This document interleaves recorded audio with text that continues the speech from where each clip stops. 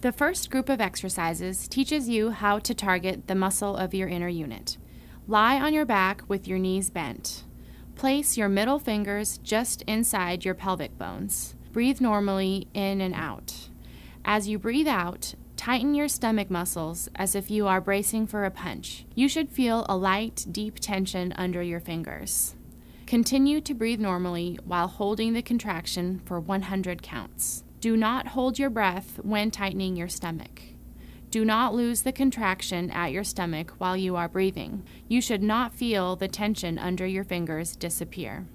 Do not contract muscles of your body that should otherwise be relaxed. Do not raise your upper shoulders as you try to contract your inner abdominals.